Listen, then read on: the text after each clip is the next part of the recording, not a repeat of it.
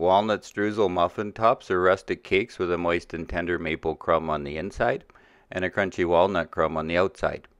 The best walnut flavor comes from fresh walnuts, so to make a pint or about 2 cups of a sweet raisin walnut milk, soak 60 grams or a half cup of walnuts overnight.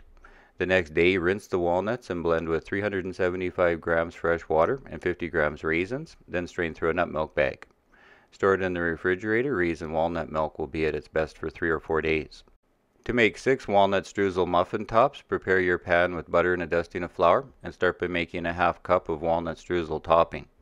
Make sure your ingredients are cold and rub 30 grams of chopped walnuts, 30 grams sugar, 30 grams flour, and 30 grams of cold butter between your fingertips until an even crumb is formed.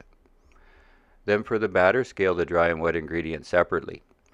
For the dry, mix 85 grams flour, 80 grams sugar, 2 grams baking powder, and a gram of salt, leaving a little well in the center for the wet ingredients. Then mix 25 grams walnut oil, 50 grams raisin walnut milk, and 25 grams maple syrup with 2 eggs and pour into the well. Next, mix to combine using the muffin method, which is to fold the dry into the wet ingredients until just combined. About 20 strokes. Do not overmix.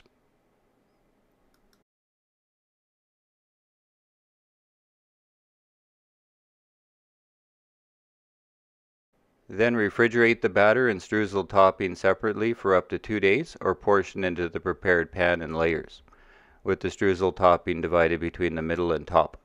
Then bake at 375 degrees Fahrenheit for 20 minutes. Serve the walnut streusel muffin tops the same day they are baked with a latte.